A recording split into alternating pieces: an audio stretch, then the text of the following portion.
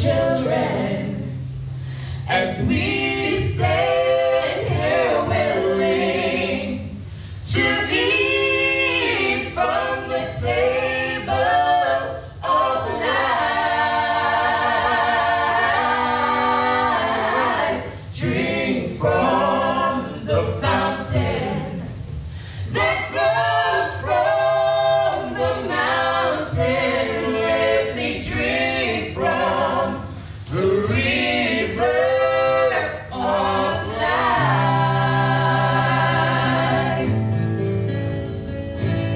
Lord, feed your children as we stand here willing to eat from the table of life.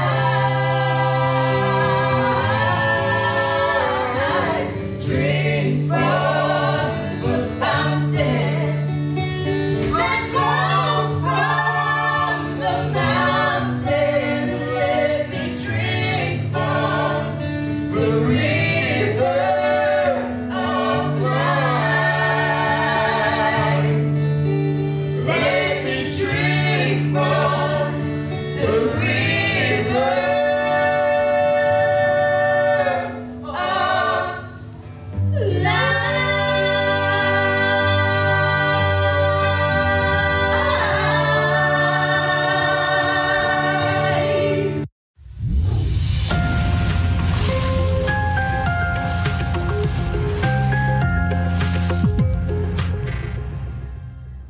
A very good evening to all. Happy Sabbath to each and every one of you. It is such a good thing to be here again. Another Sabbath, another opportunity for a meeting, but another Sabbath. This means that God has been very, very gracious to each and every one of us, whether we are here on Zoom, Facebook, or even on YouTube. We are thankful that God has maintained our lives. We are going to go into a very important subject. It is going to spring off from Wednesday. And I have come to realize that even in our studies, that we are going into topics that people are actually calling for. And if you have a burning desire to study into an issue, I would be glad for you to mention it to me. Even if you mention it here, that would be very good. We will research it and come and we will discuss it as a body, as a family in Christ. So before we get going any further in our program this evening, I am going to invite you to pray with me.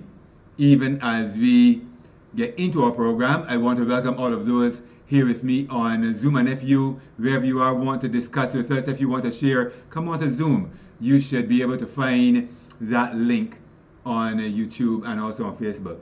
So pray with me, even as we begin, and then we're going to have an item of special music. Father in heaven, we thank you so very much for this opportunity that we can study your word. We thank you for the Sabbath, which is a day of rest and gladness. And we are going to study into this issue tonight. We are asking for your guidance, for your direction. We are asking for you to lead and bless us even in our study. We depend upon your Holy Spirit. We are incapable of ourselves to understand these wonderful themes. We thank you for hearing our prayer in Jesus' name. Amen. Now there's a song here by Sister Kamika. I did play it the last time we were here, and it is one that is really resonating with me. And when I find that there's a song that resonates with me, I always want to share it with others. Walking on the water, that is what our Master really did, and he has shown us that we too can live a miraculous Christian experience as we walk on the water. So let us listen to Sister Kamika as she sings this song,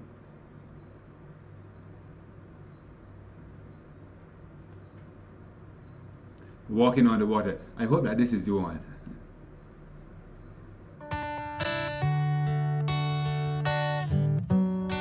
No, that is not the one. I'm going to play Andrew first because I seem to be having a little difficulty with Kamika's zone. So let us go into Andrew's zone. I Can't Even Walk.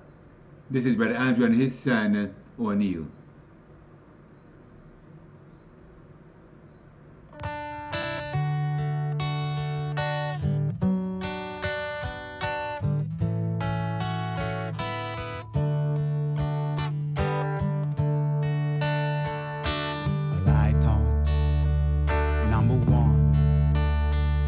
would surely be me. I thought I could be what I wanted to be. I thought I could build on life sinking sand, but I can't even walk without you holding my hand. I can't even walk without you holding my hand.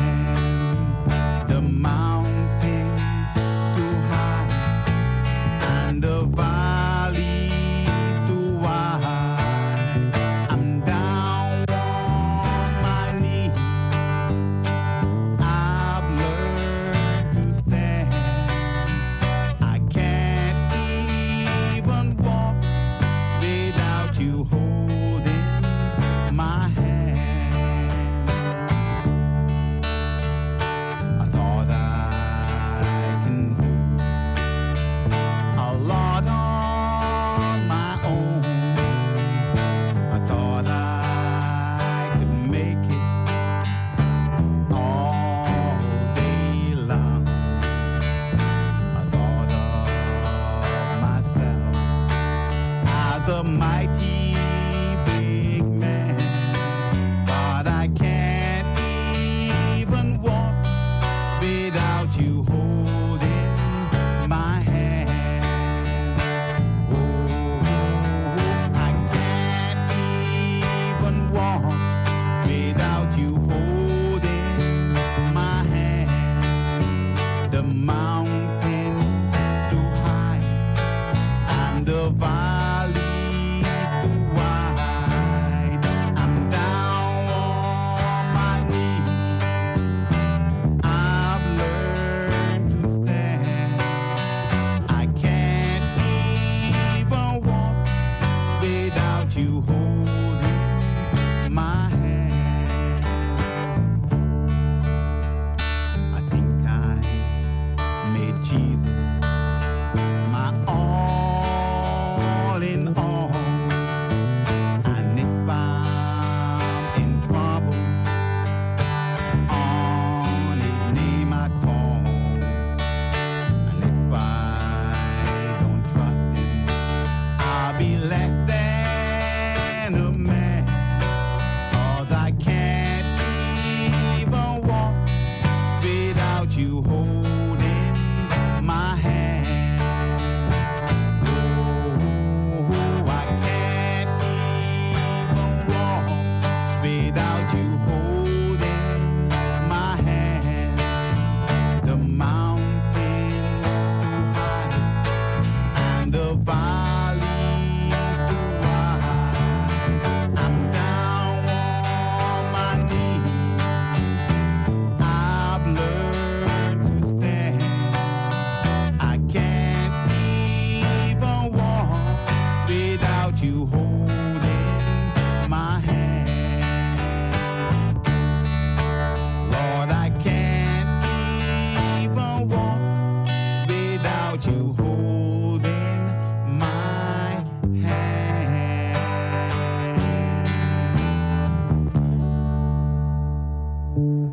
Praise God. Isn't that a wonderful song? Lord, I can't even walk without you holding my hand.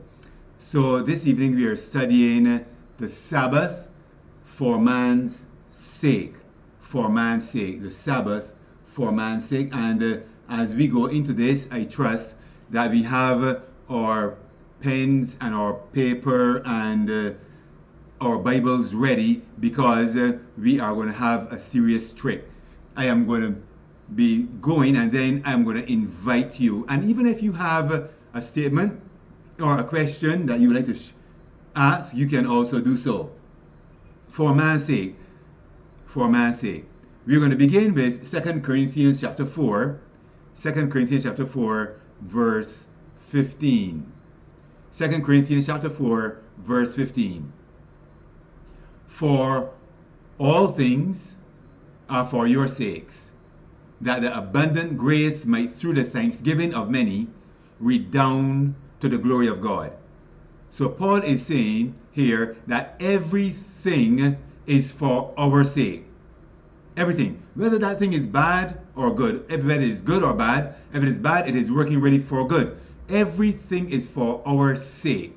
Therefore, what God did is when he put together the creation, he put everything in creation with man in mind. Everything was for man's sake. And it was not only for man's sake, but it was for man's sake to redound to the glory of God. Therefore, the Sabbath, if the Sabbath is in fact something, it has been given for man's sake, for the glory of God. Those are two things. The Sabbath has been given then for man's sake, if the Sabbath is something. Because all things are for man's sake. So if the Sabbath is something, it therefore means that it was instituted for man's sake, and not only for man's sake, but also for the glory of God. So whatever we have to go through, whatever we experience, whatever it is that God affords us to have or that he gives us, it is really for our sake, and it is for our sake to redound to his glory. And therefore, if we are not keeping the Sabbath as God designs, two things are happening. We are not receiving that which has been given for our sake, therefore we are forfeiting a blessing. Secondly, we are depriving God of his glory if we are not keeping the Sabbath as it ought to, because those are two things. All things were made for his sake. Now, when, as I said before, when God created man, he created this whole earth, this whole galaxy with man in mind. Let us see here in Jeremiah chapter 29 verse 11. Even in rebellion, God makes this statement. He says, "For I know the thoughts that I think concerning you, saith the Lord, thoughts of peace and not of evil, to give you an expected end." To give you an expected end, to make certain that your end is one that is beneficial to you. So God is always thinking about us. God wants for us to know that whatever he does, it is with us in mind. Whatever he allows us to go through, it is for our sake, it is for our benefit. Therefore, whatever it is that he has given, it is for man, because he has good thoughts concerning us. Now, when you look at the creation then, you would remember that God created everything and then he made man. In Genesis chapter 1 verse 26, we are told, "And God said, let us make man in our image, after our likeness, and let them have dominion over the fish of the sea, and over the fowl of the air, and over the cattle, and over all the earth, and over every creeping thing that creepeth upon the earth." You hear that? So notice, it is said, this is giving us some invaluable information. Let us make man in our image after our likeness. This means that man was supposed to bear resemblance to his creator, both in external form and also in character, and also in disposition. This means then that if the Sabbath was given to man, it is then an exemplification of the fact that God is also experiencing a Sabbath. Because man was made in God's image.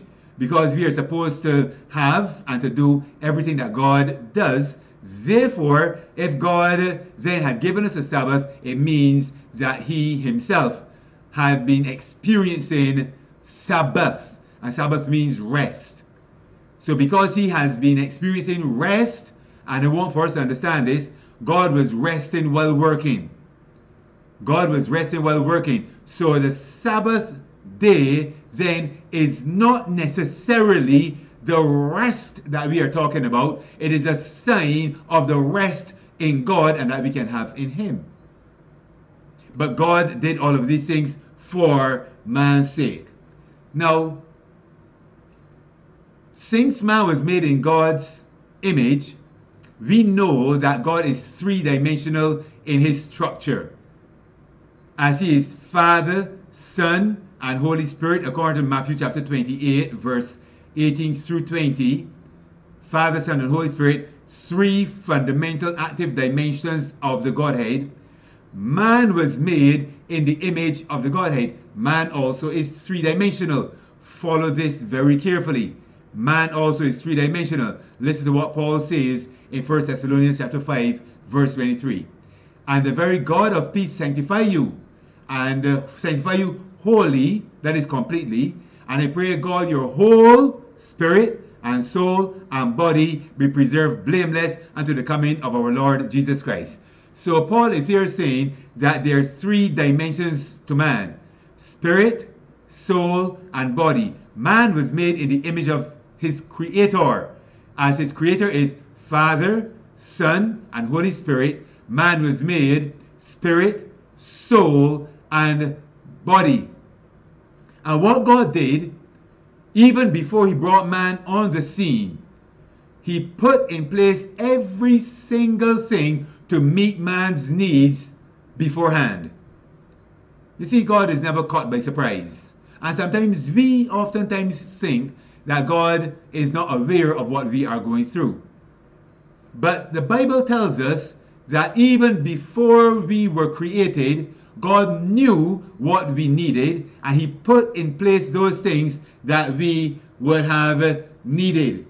So, if man is spirit, soul, and body, God therefore had to put in place those things that would cater to man's spirit, soul, and body. Man is three-dimensional. Remember this. Man is three-dimensional, and since man is three-dimensional, and God was making a three-dimensional being, he therefore had to put in place a system, a structure. He had to put in place those things to maintain all three dimensions of man. He had to maintain man physically, he had to maintain man psychologically and socially, he had to maintain man spiritually. So let us see what God did.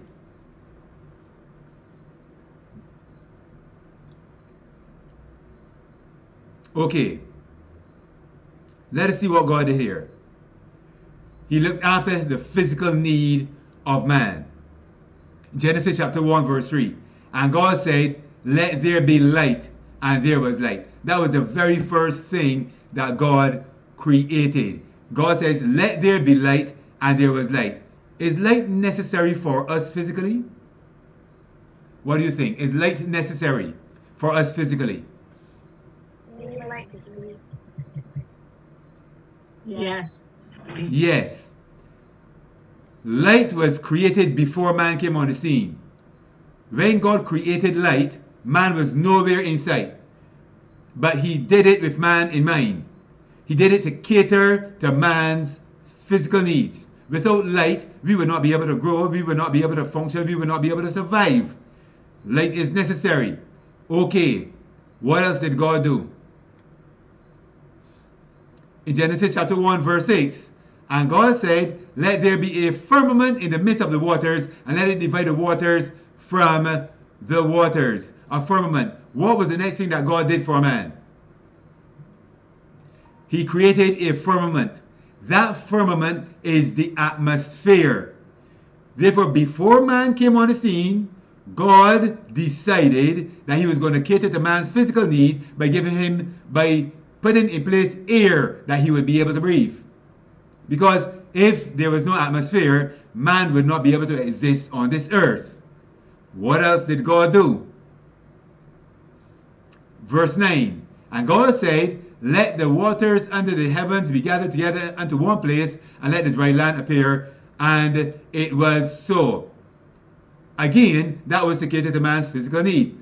For if, in fact, there was no dry land, we are not amphibians and we are not water creatures. We would not be able to survive. We needed dry land to live on. God, therefore, looked after our physical need. What else it was that God had done for us. Genesis chapter 1 verse 11. And God said, let the earth bring forth grass, the herb yielding seed, and the fruit tree yielding fruit after his kind, whose seed is in itself upon the earth. And it was so. Good. That is also for man's physical need. Our designer knew exactly what we would need to fuel our bodies, and therefore he gave us herb yielding seed, fruit yielding seed, and trees provide food. Animals don't provide food. Animals were not made for food. Animals were made for something else, to satisfy something that man needed, but not food. And that is why we are told in Genesis 1, 26 and 29 that God gave all of the herb of the field and all of these things for food for man. We were supposed to eat of the trees. The trees were made for food. Animals were not made for food. Those poor chickens. All right. So, this is very important to understand. God put all of these things in place for man. Not only this, God thought about man emotionally and mentally, internally and socially. Notice what he did. Notice what he did here in Genesis chapter 1 verse 15. And this is the creation of the sun, the moon, and the stars.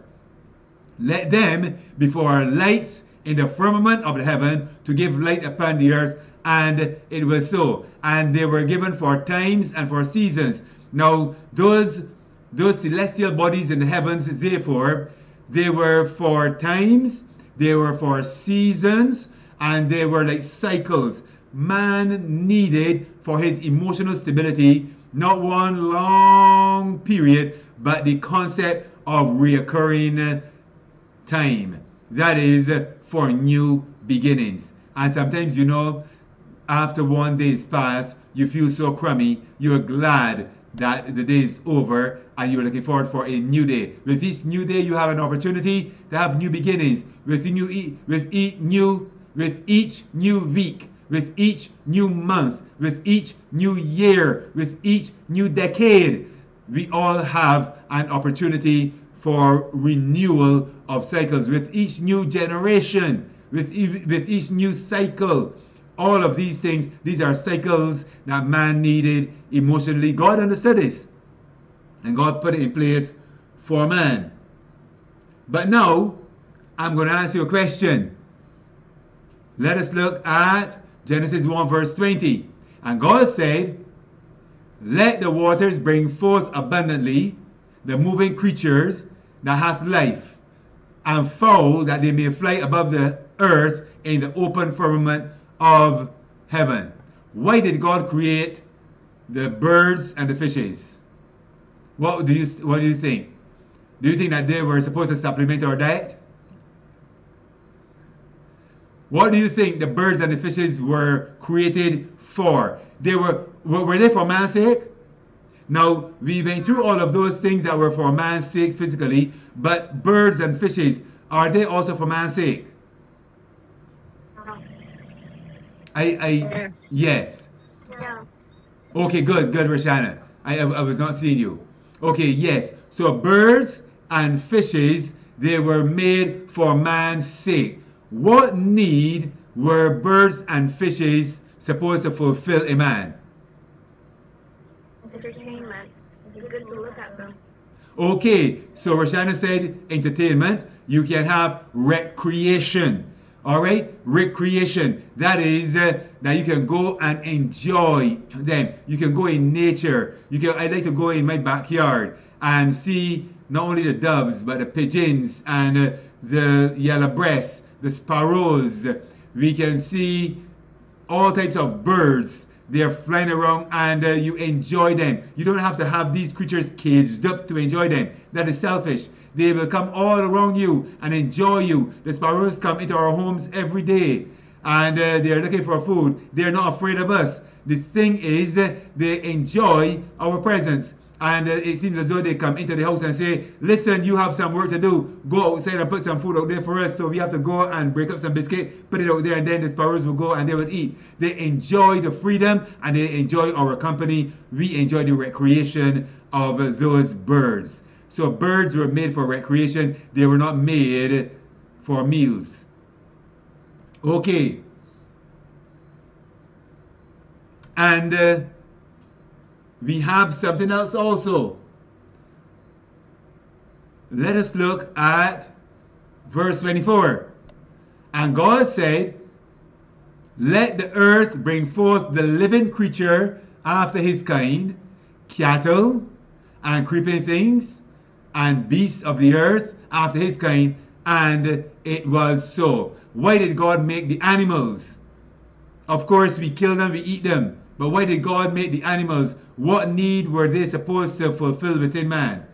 Because he placed all of these things in there even before even before man was brought on the scene.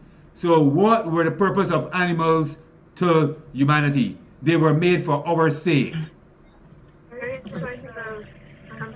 Companionship. Very good. Very good. So now this is very important. We can say companionship, we enjoy their company and they enjoy ours. But man also has a need for significance and also for rulership. God made us this way. And God did not make us to rule over other human beings. That is why you find that men like to rule over their wives and sometimes wives like to rule over their husbands. But the reality is, human beings were never designed to rule over other human beings. We have been given the lower order of animals that they will look up to us and enjoy our rulership. We are supposed to take care of them, look after them, and rule over them. Significance, that is a mental dimension. God was dealing with us psychologically, internally. Alright? Now, but then we go to verse 18 of chapter 2. Verse 18 of chapter 2. And the Lord said, it is not good for the man, it is not good that the man should be alone. I will make him and help meet for him. That is where companionship comes in. God knew that we needed there's a social dimension to us. We needed the animals. Yes, they fulfill it in a certain way, but we also need other human beings. We need each other. We need one another. You cannot say you don't need me. I cannot say I don't need you. God made it that we need each other to be a blessing one to another. So not only was it that he made the animals and the birds and the fishes and the sun and the moon and the stars and light and water and all of these things for man's sake, he made us to have companionship with other human beings, and that is also for our sake. So it is for our sake that we would have a human being in our lives. It is for our sake that we would have some person there that we can share our lives with. And automatically I know that we would think about marriage, but it does not have to be marriage. It could be another friend, a good friend out there. We need each other. We need to be able to serve one another. God designed that it should be so. So God looked after our physical needs, psychological and social needs. So he did everything that man needed. All right. No question. It says in Genesis chapter 1 verse 31. Genesis chapter 1 verse 31. And God saw that everything that he had made, and God saw everything that he had made, and behold, it was very good. And the evening and the morning were the sixth day. So God did all of these things in 6 days. Even created man for man's sake in 6 days. He did all of that in 6 days. God did not create in 7 days. God created in 6 days. And he put everything in place for man. This is telling us something about God. This is telling us something that even in our Christian experience, we don't have to try to work for anything. God has already worked and done everything. We have to enter into his work. Rashana, you were saying something? Okay. So if you want to say something, please indicate by the raise of hands. I'm not seeing you, so you may have to do it electronically so that I can see it. All right. So this is very important. God did everything for man, for the sake of man, for the sake of human beings. And notice, he looked after our physical needs. He looked after our social and psychological needs, because we are physical, we are social, and therefore he did everything for us in those 6 days. Was that complete for man? What do you think? Was that complete? Or did God have to do something more at this time to fulfill some need in man? What do you think? Carry on.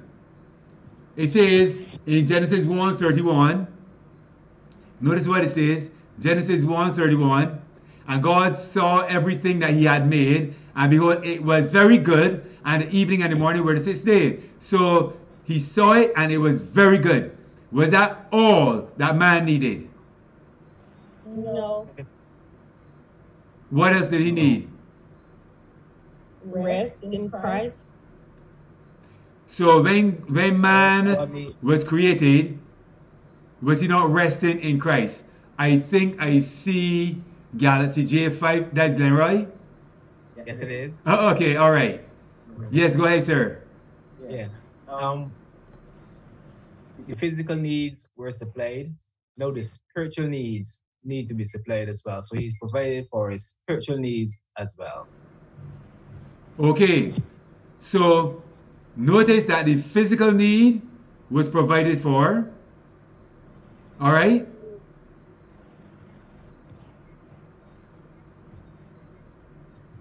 His physical need, okay.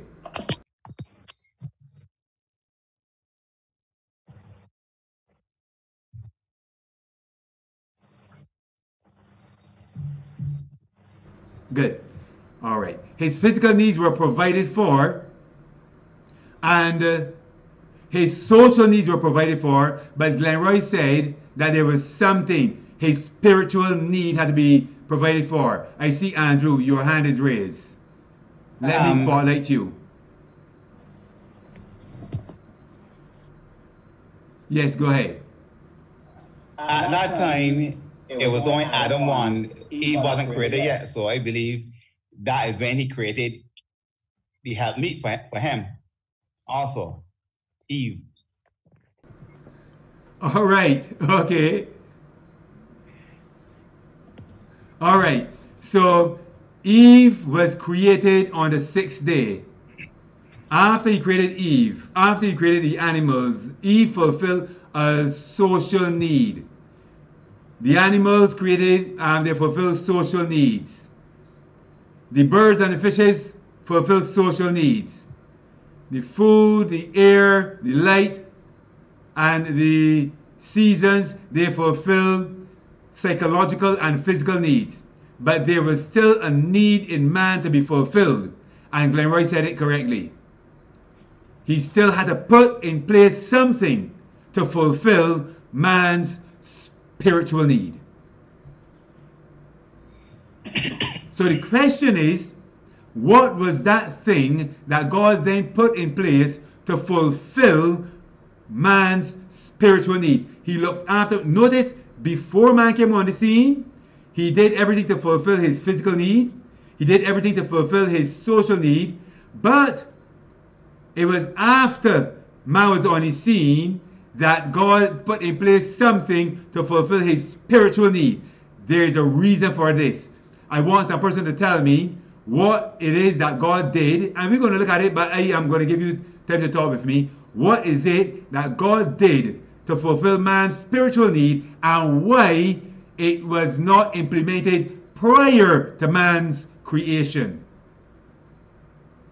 Any person? Andrew? Well, after he created Adam and Eve, then he created the Sabbath.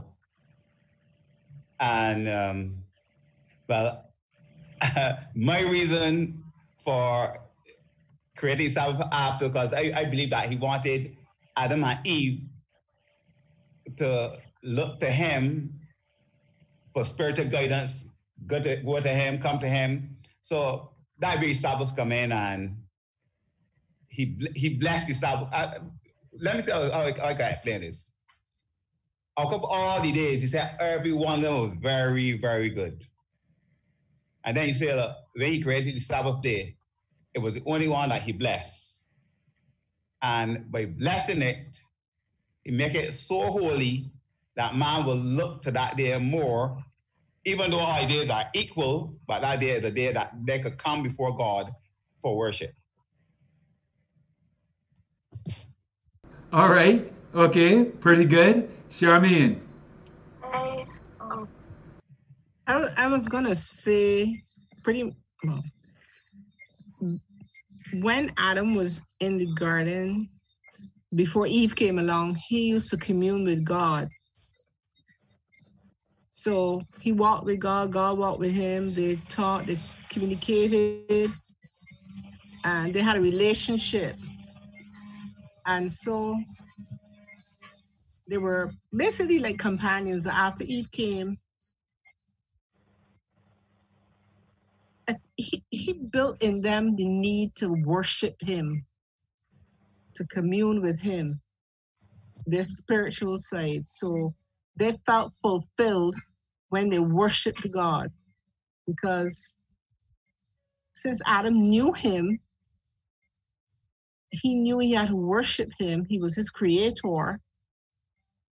And God also built boundaries. And, well, I guess he built the boundaries after Eve came along, poor women. But anyway, he built in us like how we have our conscience, this invisible, they had this invisible need to worship God, to say thank you, to whatever. Okay. Pretty good. Thank you very much. Now think about it. Roshana. yes. I think of it this way. You know, like how your parents would call a babysitter because they're going out for date night on like a Friday night or something. What if, because God made them to have a relationship with Him, right? A friendly relationship. So, what if Saturday, or not Saturday, Sabbath is sort of like a date day to spend time with your friends and commune with each other and build your relationship, and like that. Is that a day like date night? All right. Thank you very much for your thought also. I saw Glenroy's hand up earlier. I don't know if you wanted to respond to that.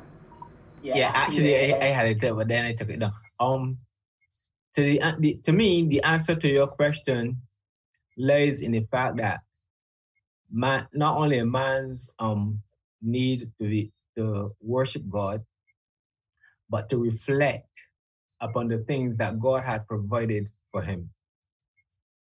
All things were for man's sake, and therefore to take that time out and to look back to see the Creator has given me a companion, and by the way, that companion was created the same day as Adam did, just a little later.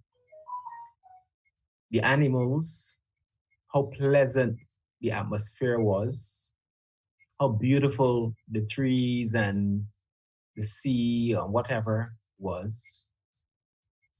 And that day, Adam looked forward to, so that he can really reflect upon how much God loves me, and in return, he loved God for what God had done for him.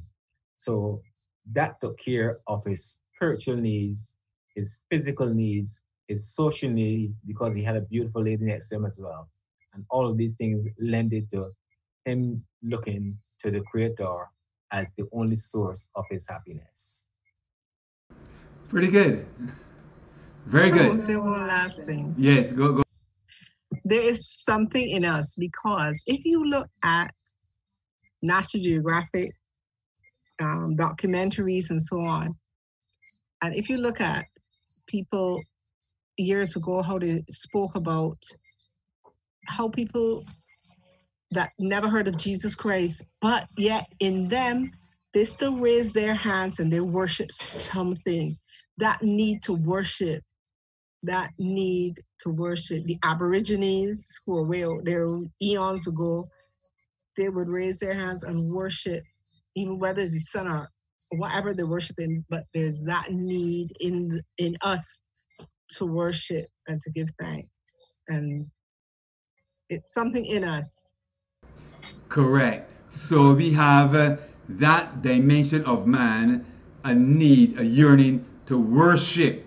And it is important that Glenroy mentioned that the Sabbath was given to fulfill that need in man for worship.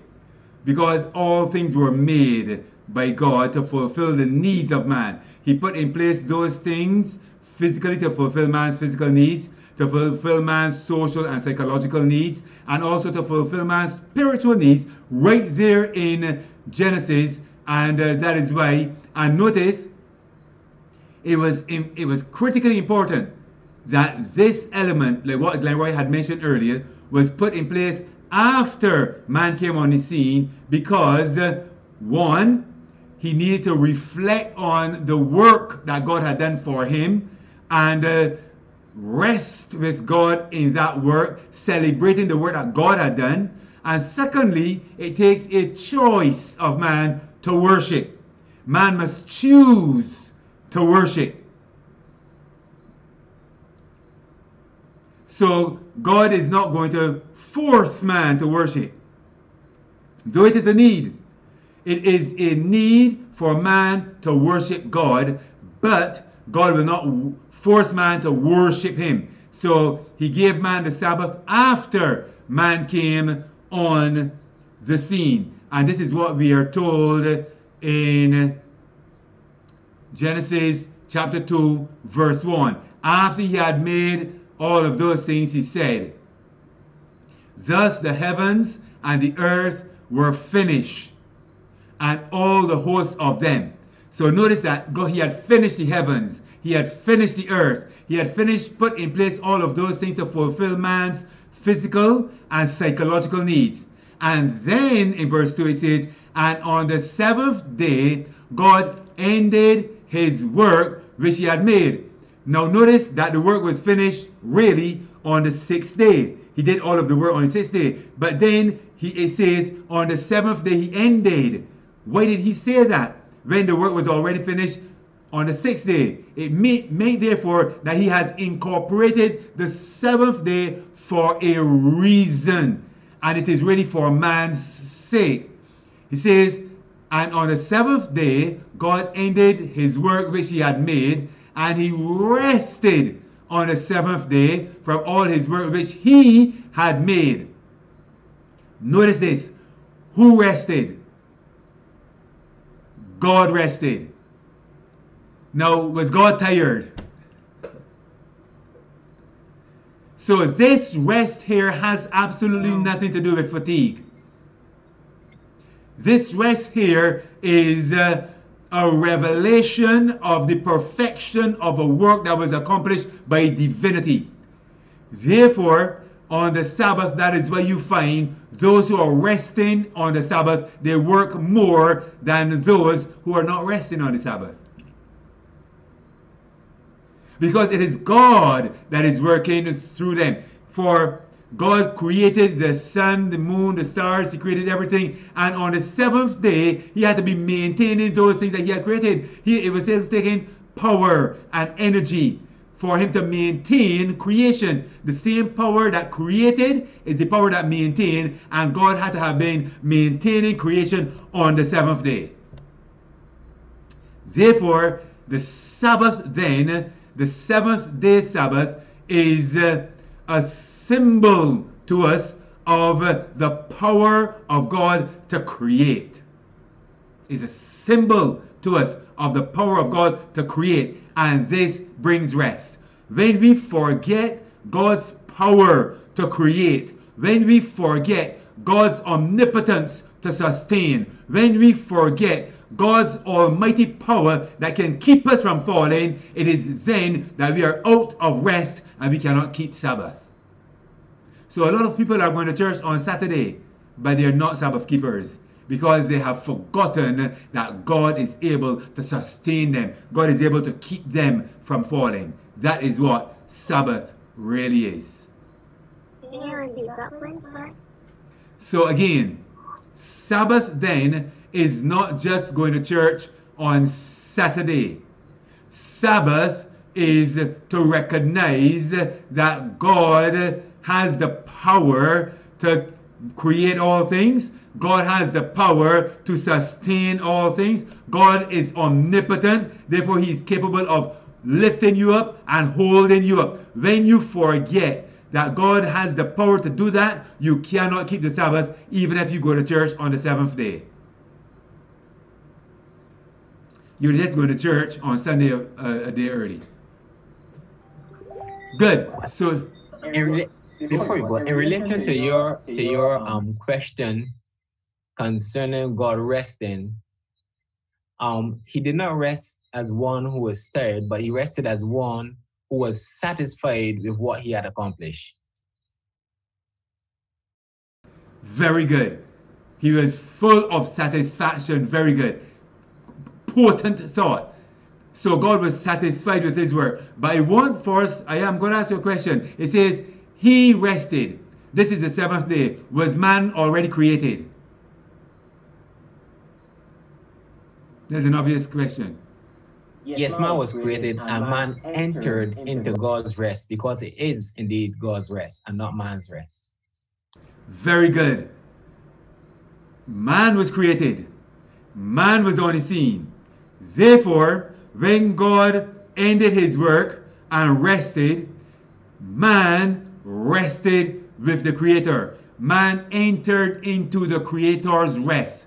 The seventh day, therefore, is not man's rest. You know, people will say, well, Saturday is your rest day and Sunday is my rest day. Well, the reality is, my time for rest is every night. That is my time for rest, every night. But the seventh day is the Creator's rest day. The seventh day is the Creator's rest day.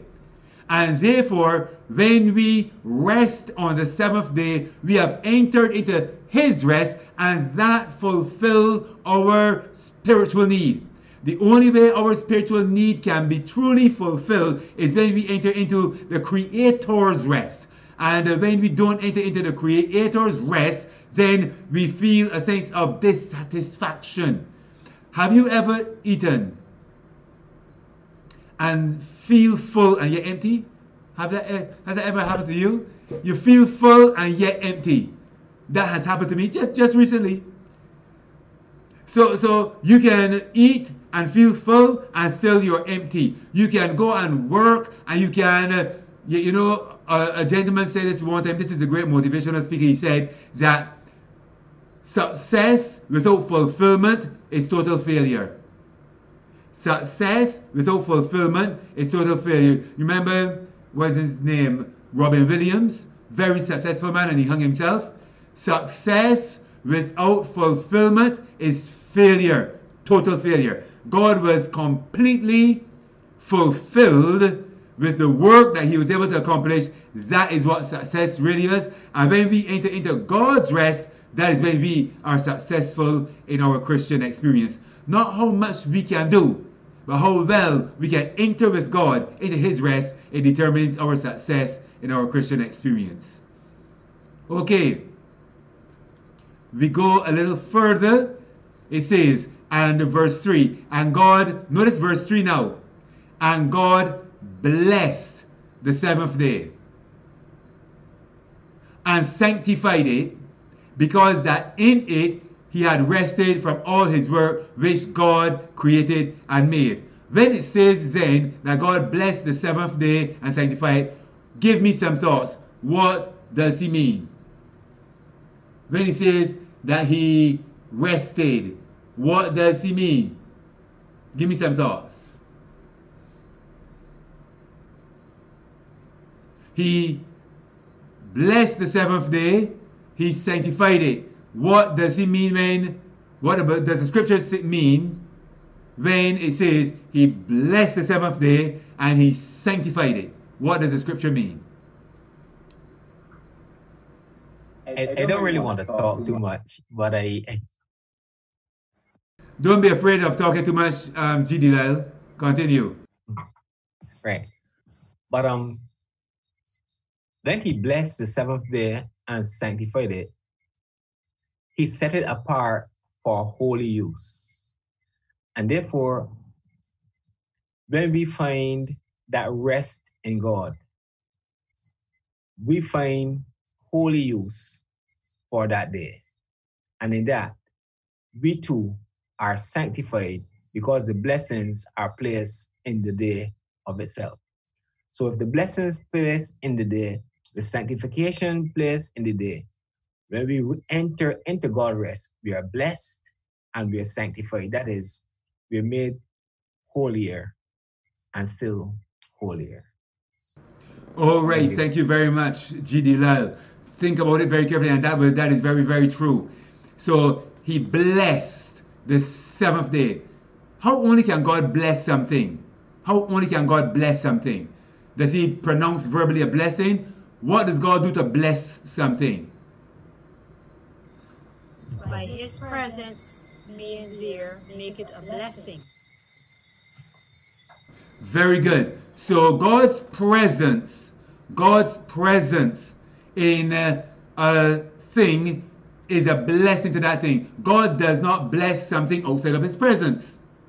So if God blessed the seventh day, it means that the presence of God is with you in a powerful way as you rest with God on the Sabbath day. Now, you cannot enjoy the blessings of companionship with a spouse unless you have a spouse and you're with them personally. That spouse has blessed, or that person has blessed you with their presence. You go into a person's home, we are told that when missionaries come to your home and you open up the doors, God says when you go in, say peace be unto this house, because a blessing has entered into the home. So the presence of God attends the missionary as he enters the home. So when we cease from our labors and we enter into that relationship with God, and in a very dynamic way, it is then that we experience the blessing that he placed in that day. So the day, it is like a married ring. The day, the ring itself is nothing. It's a symbol of an experience you have with the spouse. So the seventh day itself is nothing, but that you have the one that signifies that is God himself, that you are married to him, joined to him. The Sabbath, powerful. But he says he sanctified it. He sanctified it, and as Glenroy had mentioned, he set it apart for holy use. That is, it was set apart from all of the other days. Notice that God did something every single day. On Monday, on the first day, he did something. On the second day, he did something. On the third, fourth, fifth, and sixth day, he did something. But on the seventh day, we are told he did something that was completely out of sync with all of the other days.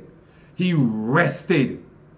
And therefore, that day stands apart, distinct, and separate from every other day, because he did not create anything new. What he did was to cement his relationship with man on that day. God cemented his relationship with man. Man was now brought onto the scene only a few hours before, and God used the seventh day to cement his relationship with man, so that man and God can enjoy on a cognitive level a deep, sweet, intimate relationship, even before man started to work. So the very first thing that man was able to do after he was created, and of course he would have named the animals and he would have received a wife, he rested with God, and then he was put to work. So where God is concerned, where the creation of man is concerned, he must rest first.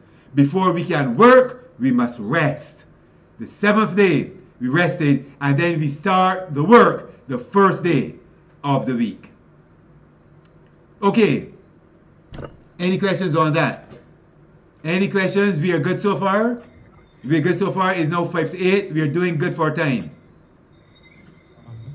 So, remembering the Sabbath day is really having or being in a relationship with God, depending upon Him, so that you are not making a conscious effort about remembering the day itself on the day.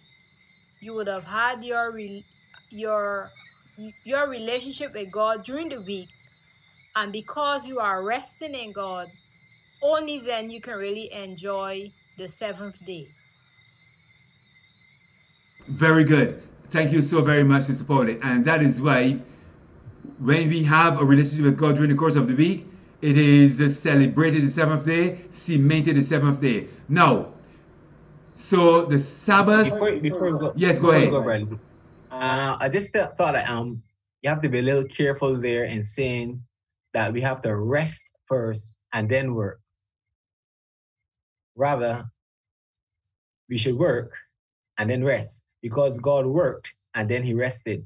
So to say that we should rest and then work, I'm not quite sure that that's correct. So think about it very carefully. Think about it very carefully. You see, the plan of salvation was also etched within the Genesis story. Therefore, God had to do all of the work for man and then brought man on the scene so that man would enter into God's work. So man does not have to work for salvation. The very first thing that man does is to enter into Christ, and then works will follow. So that is I thought you were dealing in terms of days. So if that is what you mean, then surely I would agree with that. Entering into God's rest, and then God puts the man to work. Sure. Wonderful. And therefore we are now looking at man's spiritual need. So man's spiritual need, the very first thing that he needs to do is to recognize God's ownership, recognize what God has done for him, and then remember he came on the scene on the sixth day, coming on to the end too. He came on the scene the sixth day. And therefore what God then did was to give him rest, to say, look and see what I have done for you, so that when you now launch out into your work, you would remember it is not you, but it is the work that I'm doing through you. The Genesis is a gospel message in pictorial form. God is so amazing that even before sin occurred, he etched within the whole Genesis situation the message of the gospel. For example, one of those things that we need to remember is that in order for Adam to get a wife, he had to go into a deep sleep. And therefore, he gave up his dominion temporarily to get his wife. That was to teach us that for the second Adam to get a wife, he too had to go into a deep sleep. So all of these principles are there. Remember what Jesus says in, is it John 12:24? Except a corner of wheat fall into the ground and die, it abideth alone. So that was speaking then in a pictorial form, using that as an allegory to the death of Jesus Christ. So we are seeing then that the way God set up the creation, that all of the work is God's work. A man enters into God's work because what Paul says, the works were finished from the foundation of the earth. So we don't have any work to do. What we need to do is enter into God's rest and enjoy his works. So we rest before we work. Yes. Praise the Lord. Yeah, the chat, Shireen. Check the chat.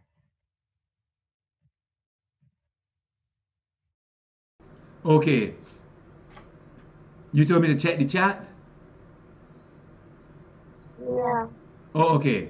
All right. Okay. All right. No problem. Let me go a little further. Hello? Yes. Yeah, I was thinking concerning the concept of birthdays. Yeah, I'll turn this on.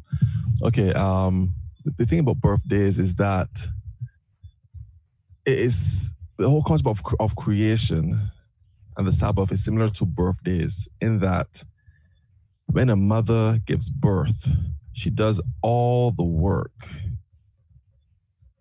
And then afterwards, the baby comes forth. Then the mother celebrates the work that she has done with the father's help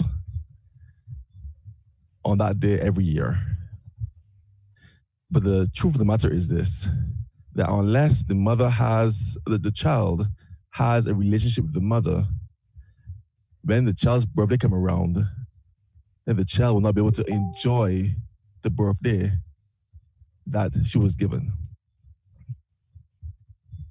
But he said, well, she won't be able to celebrate it in the same fashion. It'll just be another day to her. But when there's a relationship, when the day comes, then they all come together and they rest a while and enjoy each other's company. And then it becomes special not because of any activity that's being done, but just being there with each other and doing things together. That's it. Thank you very much. And I like that thought. So we are seeing, and this is what our focus will be continually, is relationship that we're looking at. And unless you have a relationship with God, it is impossible for you to keep the Sabbath holy. Because the Sabbath is about relationship. The Sabbath is about having intimacy with God.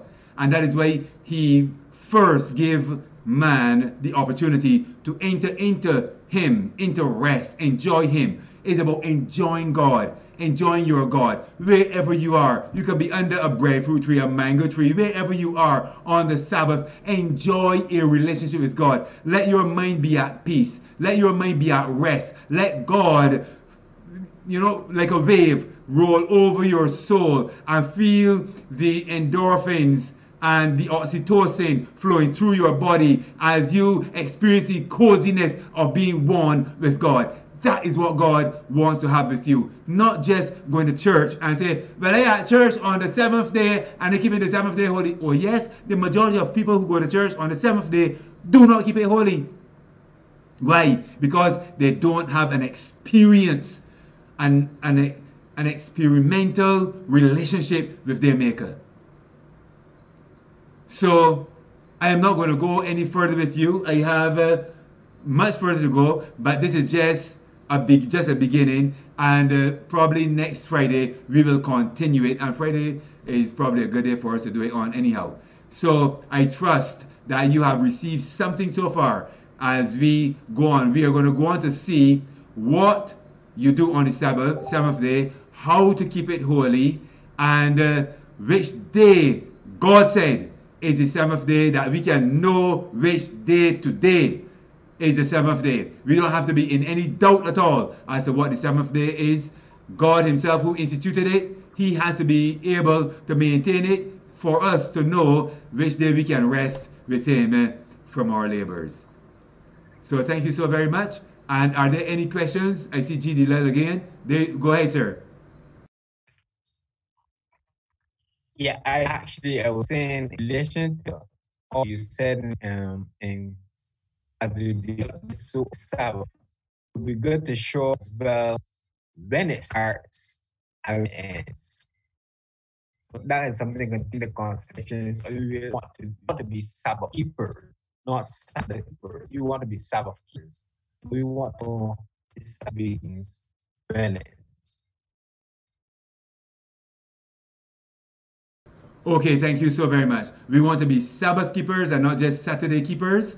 We're not Saturday keepers. A lot of people are Saturday keepers, following even the system and the calendar of the world. We want to have the Word of God to speak to our hearts in such a way that we would follow God and Him alone. So thank you so very much. We're going to have an item of special music. Let me see if I can get that. I was playing around with my program today, and I believe I did something that was not right. But I think that I'm going to get this song for you. Let us walk on the, Christ walk on the water, Peter walk on the water. Let us see if we are going to be able to walk on the water this evening with Sister Kamika.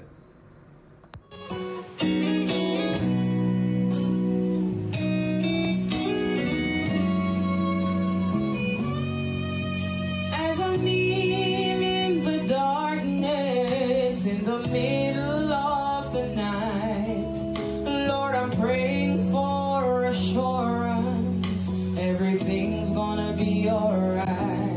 Lord, I see another battle, and it's out in front of me. I'm afraid I won't be able, and I'll go down in defeat. But he said, do you remember just where I brought you from? Won't you take a look behind you and see how far you've come? And every time you ask me, didn't I deliver you? So why would you be thinking that I wouldn't see you through? Didn't I walk on the water and I calmed the raging seas?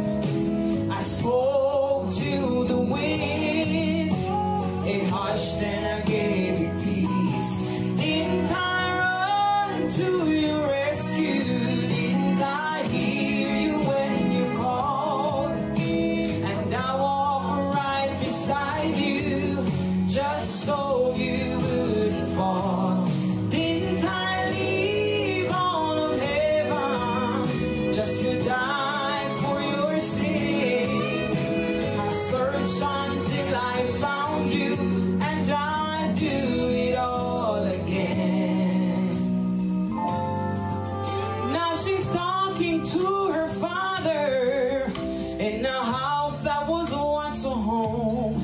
She said, my bills are coming due, Lord. 6 days is not that far. She hears a voice so still and lowly, said, I moved like this before, and I do this little thing, child, and I give you so much more. Didn't I walk on the water and I calm your raging seas? I spoke to the winds, it hushed and I gave you peace. Didn't I run to your rescue? Didn't I hear you when you called? And I walk right beside you just so you wouldn't fall. Didn't I leave all of heaven just to die for your sins? I searched until I found you, and I do it all again. Didn't I leave all of heaven just to die for your sins? I searched until I found you, and I do it all. I do it all again. I do it all again.